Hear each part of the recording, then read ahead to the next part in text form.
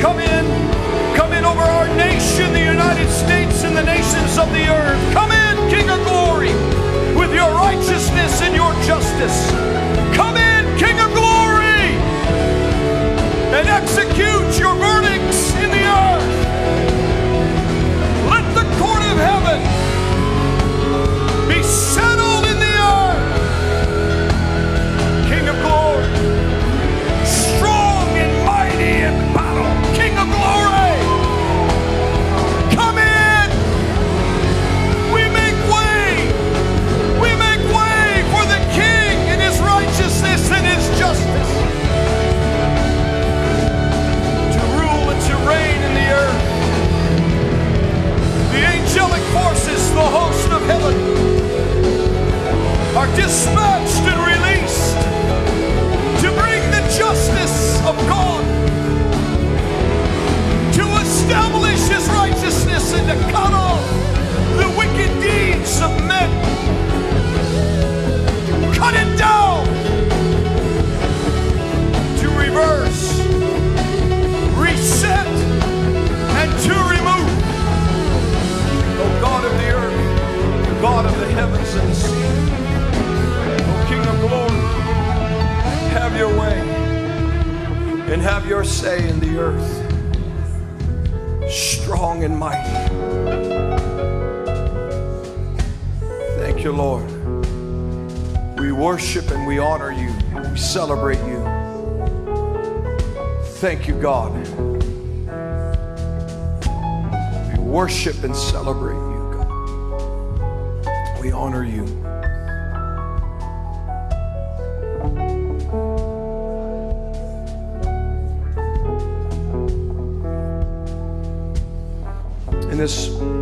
At our 9 o'clock service this morning, I was standing over there, and those of you that are watching, my mom was several spaces away from me, and I kept feeling somebody was next to me,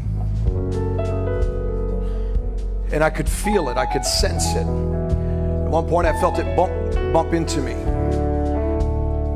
and I said, Lord, what is this? Who is this? And he said, this is an angel that has been sent here. And even my mom said she felt it. I mean, it was, I could sense, I didn't sense it this service. But I said, Lord, what is the purpose of this servant here?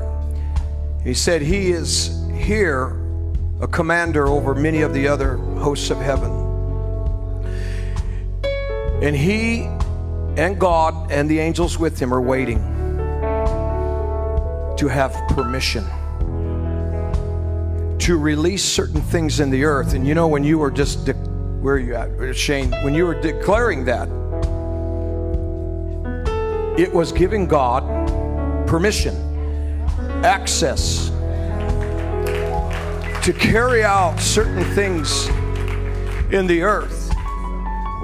But God said he was holding a key. And 2024 is an open door year, but it's also time to close doors.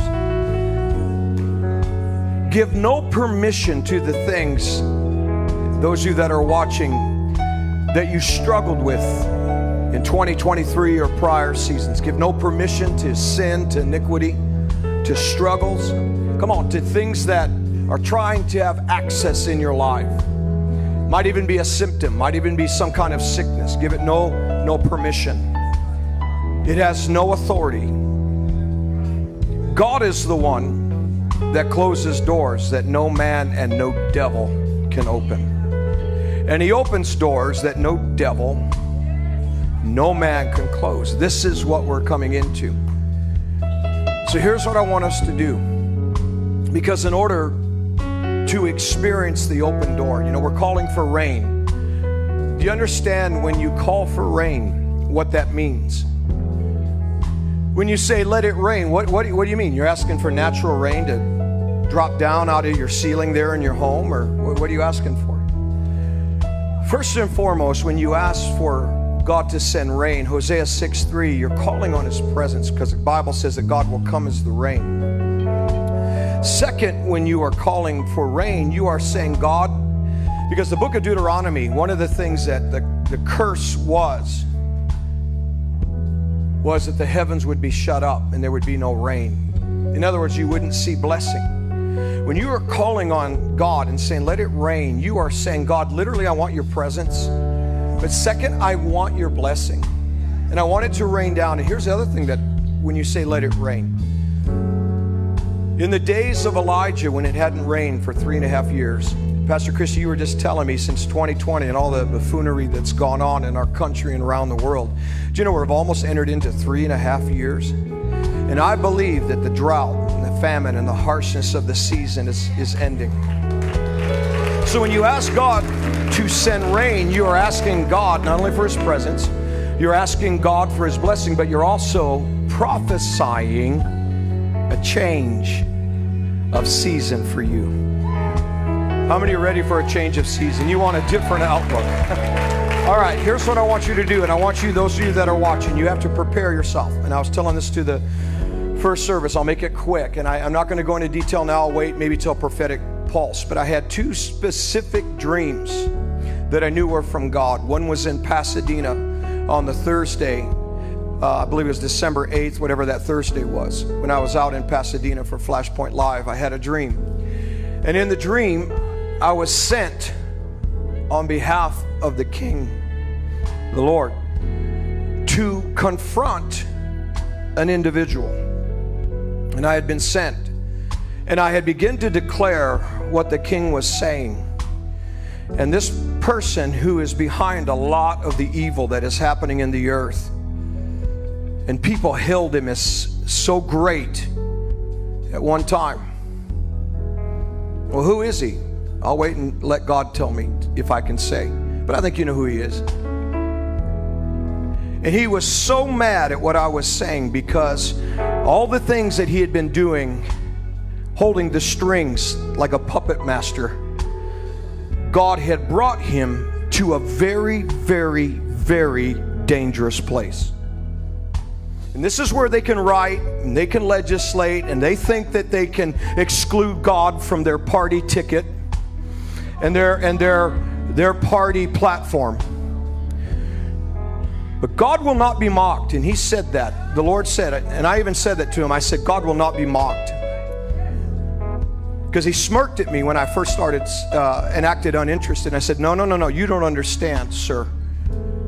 You have been brought forth now to the court of heaven. You say, well, what does that mean?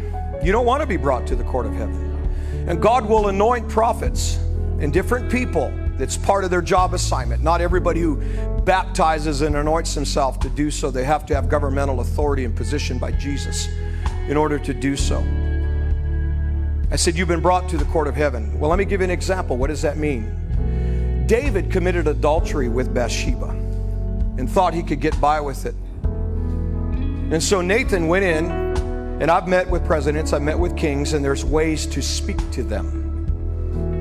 And he went in and he told the story, and David immediately said, hey, that man's guilty, get him. And Nathan said, wait a minute, David, you have been brought before the court of heaven. You are that man. And there's nothing, David fasted, David prayed, there was nothing he could do. It was too late. And that baby died. When the court of heaven shows up, it is very, very dangerous to people who think there is no God, or you refuse to acknowledge him, or how about this, you worship the devil. And you on purpose have touched children and the innocent. You are being brought to the court of heaven. And so I said this to this individual. As soon as I said that, he smirked, he mocked me. When I mentioned the court of heaven, the justice of God hit him and everything that he represents. And he shattered, exploded. And God said, this that you see is what shall happen with what they thought they could get by with. 2 weeks ago, less than 2 weeks ago, I had another dream. And I was in this huge auditorium. And I didn't understand it. I said, Lord, is this the throne room? I mean, it was so massive. And I was standing there and I'm like, Lord, what am I doing here? What is this room? What is this place? And all of a sudden the doors open and these well-dressed men brought in this other individual. and different ones that were part of their fake administration, and brought them before me. And God said, speak now the king's decree. Really doesn't matter if you believe me, like me. If God has something to say, He will say it through whom He chooses in the earth. And if He brings you to the court of heaven, His justice and His verdict, it will manifest. And so I said it to this person, and immediately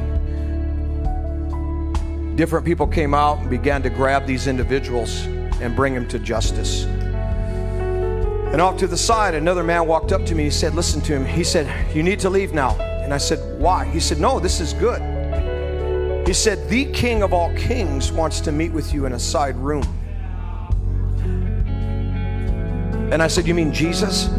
He said, yes, He wants to meet with you and Brenda now. And I said, well, I'm not worthy. And he said, no, and this is not about me, it's about all of us who hear what he said. He said, the King, Jesus, wants to meet with you because He wants to reward you for standing for Him and telling the truth.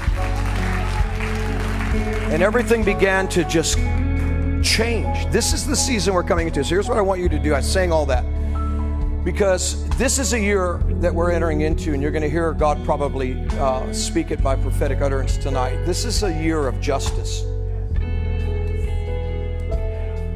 And God's justice is in the earth, and so that means the court of heaven. And what we need to make sure that we have is a clean hands. Treat people right, pure motives, do what's right, our lifestyle, our choices, come on, and a pure heart. And so what I want you to do right now, and those of you that are watching, I want to prepare you now. Say this with me. Say, Heavenly Father, every chain that the enemy has tried to shackle me with, any door that I've opened that has been a snare to me, a shackle to me, I break its power. I give it no permission. I say no to sin, no to the devil. I close the door to all sin. I loose it from my soul. And I give no place to the devil. And I am calling upon you, God, to set me in a place now of rest and of blessing. And I give no permission for anything to track me from a former season that is the result of sin, witchcraft, or the hands of the enemy. My year shall be filled with God's preservation, His goodness, His mercy, and His rest. Amen. Praise God. Give Him a big shout. I know that's heavy, but I want to prepare you. Okay, so here's what I want you to do. I want you to greet one another. I mean, how do you greet one another after that, right? But greet one another and then say this. Say, I want to be the first one that says happy birthday to you. Amen? Because you're going to have a birthday in the next year. It means you're going to be alive. You're going to be well. All right, greet one another in the name of the Lord.